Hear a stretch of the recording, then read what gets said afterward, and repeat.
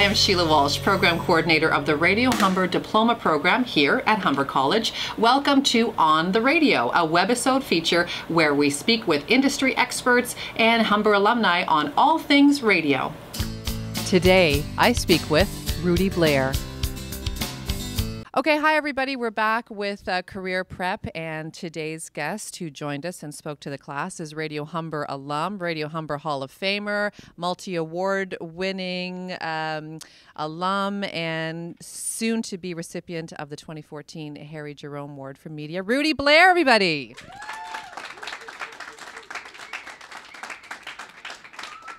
Rudy touched on a lot of great topics with Career Prep while he spoke to us. One being, actually I want to talk about two, but the one being internship. And you gave us a story about, your observations on a good intern and a bad intern. And of course the class is about to embark on internships. Some of them are already doing them, some of them are about to jump in. So give me an example of a standout internship. How about we start with the positive? Well, straight off the bat, as soon as you get into wherever you're going to be working, introducing yourself to everybody. Hi, my name is, stand up, good and firm handshake, big smile, ask whoever they're going to be speaking with, what you're interested in, and if you can help with anything that is going to be going on. The other thing is, once that actually happens, be willing to, very important, answer the phones. A lot of times phones are ringing and interns will ignore that. If you're one of those interns who's willing to answer the phone, put them on hold, and then ask, who it's going to be for, that gets you to actually know who the people you're going to be working around with for the next couple of months. It makes a huge difference. And the other thing, too, is just be willing to do what needs to be done. So if somebody's asking you to do something and you're not sure, just say, okay, I'm not sure how to do this, but I want to do it. How can I do this? People will always be willing to help you. Now, it's not like we can do this 24/7 where we have the time because we've got our own jobs. But if you need help with something that's going to be able to get accomplished what we need to get done, they're going to help you out. So those are key points, I think, right off the bat. So don't be afraid, because I know a lot of people are coming out of school. They're intimidated working with people such as yourself. So you're saying, you're human and just not to be intimidated. Put it this way. Be willing to make mistakes. We all make mistakes. I still make mistakes. I mean, you don't know how many times I've gone on the air and said the wrong name about somebody and just going, oh, I'm such an idiot. It's going to happen. We work so many hours. We're tired. We can't concentrate all the time. It's going to happen. But if you're willing to make those mistakes, but not make them again and try to improve, it's going to make a big difference. When it comes to a bad intern, somebody who doesn't introduce themselves, somebody who is very quiet, and more importantly, somebody when you're asking them to do something, they don't do it. Enthusiasm is the key in this business. If you want to show people that you're interested, it's going to work. Plus, wherever you're going to intern, do a little research of the company.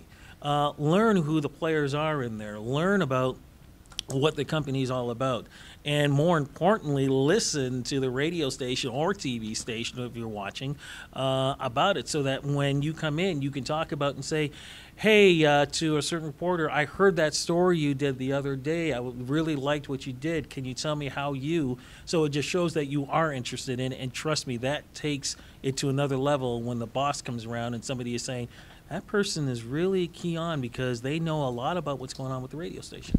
Let's further that. So you have said that, if you like someone, you'll advocate for them to get a job. And sometimes that doesn't always work out right away, but you'll remember them, right? Oh, absolutely. So that when a position does come up, and it has happened, we'll go, you remember that person that used to, let's try to get them back in. And it has happened many times. Okay, so make that good impression. The other thing I want to talk to you about, because you are, here I am interviewing the interviewer, but a lot of people come to this course hoping to be in some form of an interview role, be it with music or sports figures or, political figures, whatever.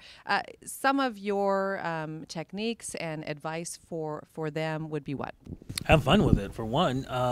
Make it conversational is the other. Don't go into it with an attitude like, for example, I remember speaking to some classes and there would be students who would say, oh, I wouldn't interview somebody like Britney Spears. She's not real, blah, blah, blah. Well, that's not your job to put her down. Your job is to interview her and do a good interview with her because she does have fans.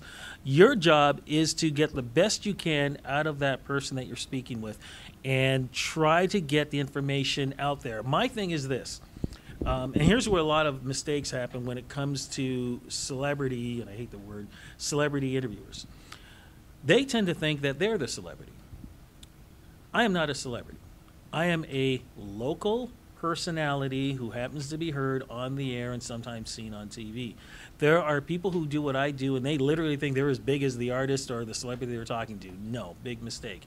My job is this. You have the celebrity. You have me, and then you have the audience. Audience is hoping that I'm going to ask certain questions, and hopefully I'm going to ask those questions, or maybe even better questions, to that celebrity. That celebrity is going to try to get that information to that audience. The way they do that is through me. I'm the middleman who's trying to get all the information put back and forth. And if I can do a great job with that, then I've made everybody happy. The audience is going to remain listening all the time, and that celebrity is going to want to talk to me all the time because they know I'm going to represent them. I'm representing everybody, not just myself, not just my radio station. I'm representing the audience, and I'm representing the celebrity. It just goes back and forth. And when I do my interviews, I try to make it as conversational as possible.